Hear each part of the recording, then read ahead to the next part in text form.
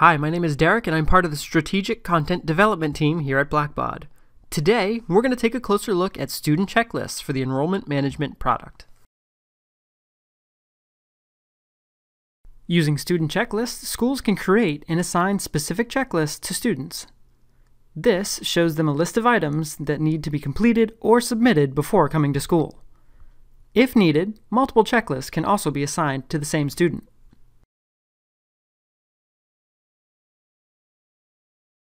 So why student checklists? Well, the short answer is flexibility. The checklists let parents track things outside of forms that are due, upload documents right to it, and stay up to date on timelines.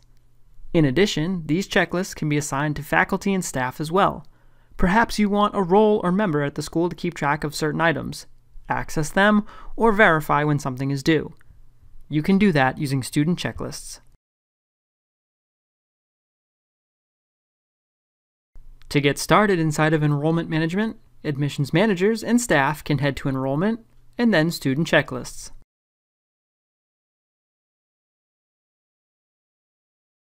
This screen displays all created checklists, so if this is your first time, it'll be empty.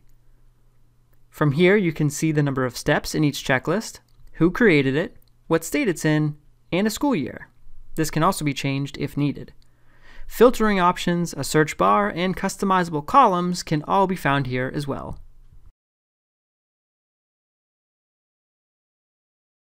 To create a new checklist, select this. Provide a name for the checklist, select the school year it needs to be associated with, and then fill in these optional fields if you want. Please note that these fields can be changed after the checklist is created. Also keep in mind that setting the status to active means users can now see it if it is assigned to them. If you ever need to modify an existing checklist, select this icon, and then Edit Checklist. From here you can add new steps, edit existing steps, and delete a step if needed. Rearrange the current order using this button right here. When your checklist is ready, it's time to assign them to students. Select Manage Checklists and pick as many students from the list as needed. Not seeing the student you need? Use the filter to adjust the list of students that appears. Select Assign Checklist to apply as many checklists as needed to all previously selected students. In addition, Remove Checklist will allow you to remove all or a selected number of assigned checklists.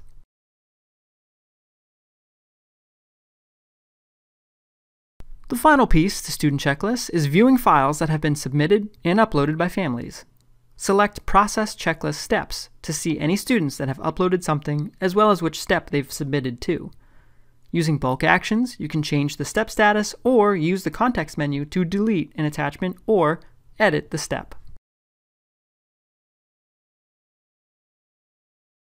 For more detailed information about student checklists, including what it looks like for families, make sure to check out our Help Center documentation. As always, thanks for watching.